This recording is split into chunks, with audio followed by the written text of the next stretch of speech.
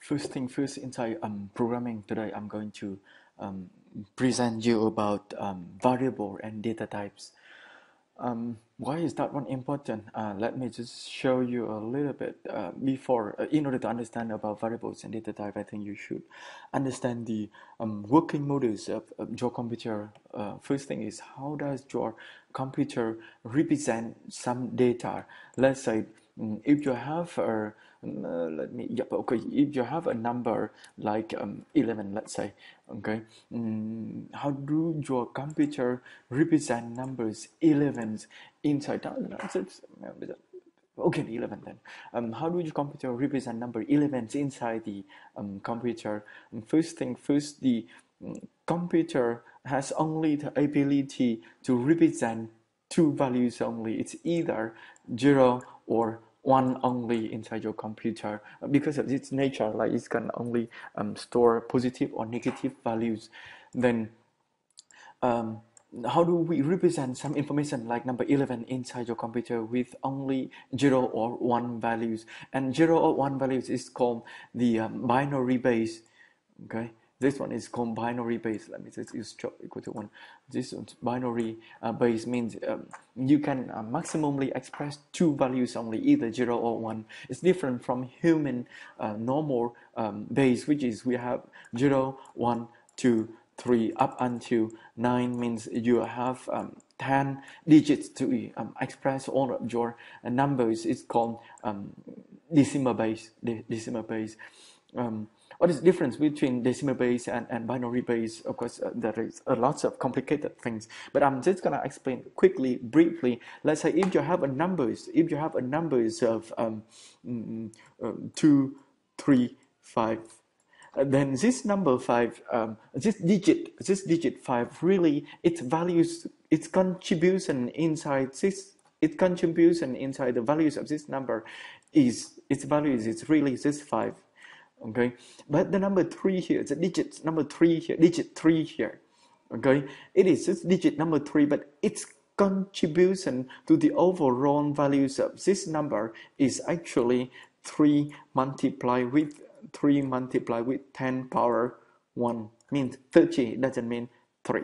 Okay, the third digit here, which is the number 2, okay, its digit is number 2. However, its contribution for the overall values of this number is actually not 2 but 200. It means this one is actually 2 multiplied with 10 power 2.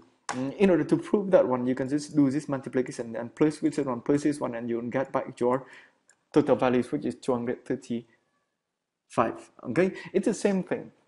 It's the same thing. If you have 0, you can just write 0. If you have for binary base, if you have 0, you can just write 0. If you have 1, you can just write 1. However, if you have some values which is greater than 1, you have to express them using more than one of these digits. So let's just give an example. So it's the same principle here. The first digits will have the values of contribution to the values of 2 power 0. The second digits will have the contribution is 2 power 1. The third digits will have the contribution is 2 power 2.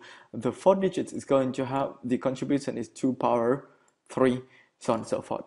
Let's just make an example to convert our values, which is 11. The 11 can be converted in 8 plus 3. It's also be converted into power of 2, multiples of power of 2. So 8 plus 2 plus 1. This one means 2 power 0. This one means 2 power 1, and this one means 2 power 3. So it can be converted into this binary base as 2 power 0, there is 1, so you have 1. 2 power 1, there is 1, so you have 1. 2 power 2. Okay, 2 power 2 is missing here, so you're going to have 0 over here. 2 power 3, there is 1, 2 power 3, so it's 1. So it is going to be converted into binary base of 1, 0, 1, 1. This one is how do computers represent your data roughly?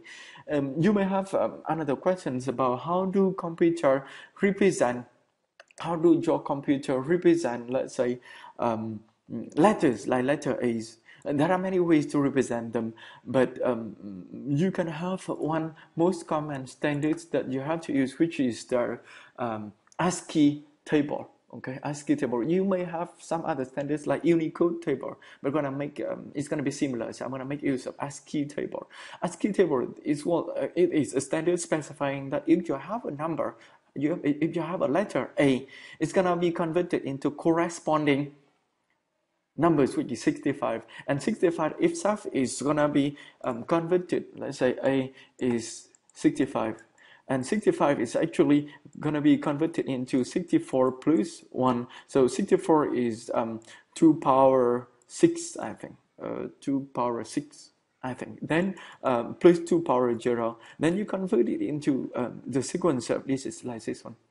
Okay. Then you can store your A inside the computer.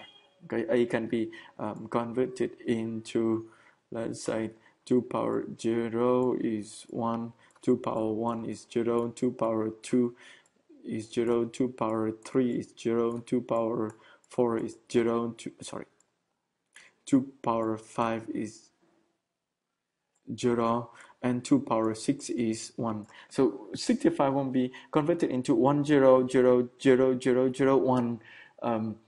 And represent that one is represented inside your computer. Roughly it's like that. So A is converted into 65 using ASCII. Okay, and then from 65 it's converted into binaries. Then it can be represented inside your computer. Now, let's just get back to our main thing, which is our programs. Any of our programs is actually consisting of these two parts. You first need to have some input. You may need some input. The standard input one is like the keyboard one, or you may have other types of input, like input from file, input from networks, and so forth. Then after inputting, you're going to store your data. Okay, you're going to store your data, and in order to store your data, your computer is actually using variable. Okay, and variables, and the variable itself is going to be represented into some data type. The data type can be some primitive one, or some built-in, some primitive one, some reference one, or some user-coded one. Okay, user-coded one. Normally, user-coded one is belonging to reference types. And after storing your data, it's going to we're going to study another part, which is to process your data. Okay, after process, it's going to do the output. This one is your program. And for this part, I'm explaining about how do the computer store data using variables. And when we talk about variables, you will also talk about data type. I will explain why right after this. Your RAM is again, your computer running your variables is actually stored inside the RAM, and if you stop the application, your variable is going to be deleted. It's not inside the hard disk, so it's going to be deleted. Your RAM is consists of sequential bits as well. Okay, and so the smallest units of storable data inside your computer is bits. It can store either 1 or 0. However, the smallest usable unit inside your computer is actually 1 byte. So all of your data is stored in form of bytes. 1 byte means 8 bits there. 1 byte means 8 bits. Okay, so your data is recorded in form of bytes. Then your RAM is addresses for the based on this byte. So for the first byte, it's going to be addresses as 0. So 1, 2, 3, 4, 5, 6, 7, 8. For another byte, it's going to be addresses as 1, 1, 2, 3, 4, 5, 6, 7, 8. So mostly, roughly, I'm not so sure, but this one 0, 1, this one going to be 2, and this one going to be 3, roughly. Okay, so you're going to have up until about the maximum number of bytes of your RAM size. Let's say 4 gigabytes. It's roughly again about 4 millions bytes addresses here. Okay, roughly again. That one is the structure of your RAM. Just to prove that one, your RAM here is mostly used to store your variables. And just to prove that one, you look at this one.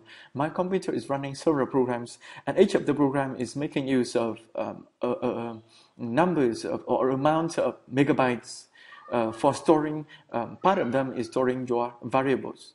Okay, so what is a variables? Whenever you declare variables like x, okay, whenever you declare variable x, it's going to reserve inside your memory a location inside your memory, okay, some location which as long as it's free, okay, it's going to reserve some location inside your memory which is used to store or used to store your data. Okay, used to store your data. That one is, it's reserved locations inside your memory used to store your data. So what is your variables? Now the variable is a location inside the memory which can be used to access your data and can be used to store your data as well. So instead of working with the address of the RAM, address of the memory is difficult, you can just remember the name which is X, so that you can store the value into the RAM and you can load the values from the RAM. The computer application is going to help you to do that. You don't have to work with the memory address. Then, that one is what it means about the variable. Again, just to summarize, variable is a name for memory locations, okay, used to store data and later can be retrieved. Okay, and of course, when it stores your data, variable. Okay, and when it stores your data,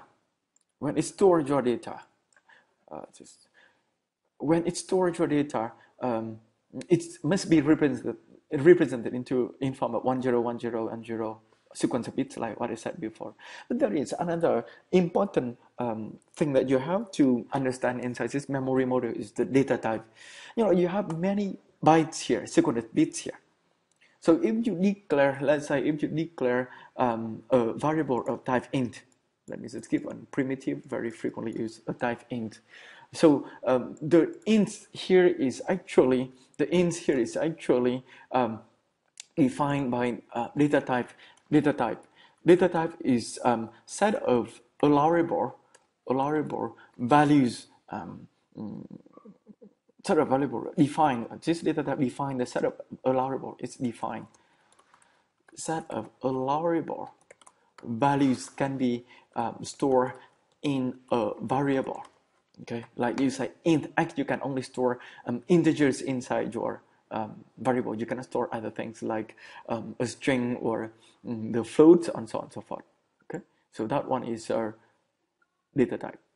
Okay, that one is our data type, and there is some other information that you need the data type for. The first thing is for knowing the size of memory. Why do we need to know the size of memories? Okay, why do you need to know the size of the memory? The reason is, you know, I said that it's a memory locations inside the RAM, but how many bytes or how many bits it's going to use to store that values? Okay, you have, like, after this location, you have a lots of bytes and bits here. How many bits are you going to take? That one is the first thing. So for integer, let's say you know that for integer, it's going to, the size of integer is going to be 4. So you can have 4 bytes, mean 32 bits to represent about integer values. Then also, another information that you can get from the integer information is you know how to convert the sequence of bytes here to the values. Okay, let's say all of the data represented inside your RAM are in sequence of bits. When you load them up, you know, how can you know that this one is a float, or this one is actually an integer, or this one is actually a character? So this one you need to know, or the data type provide you another information, which is the types of data or the way for us to convert the sequence of bytes into data. Okay, so that's why data type define the set of allowable values means how many values are there, and what kinds of values is that, how many values is based on the size, and what kinds of values is that will allow us to convert the data back into integer number or into characters or into floats or into doubles, so on and so forth. So let's just give an example here now. When we do int x, you declare int x. X now is a name of the memory location, let's say inside the address of somewhere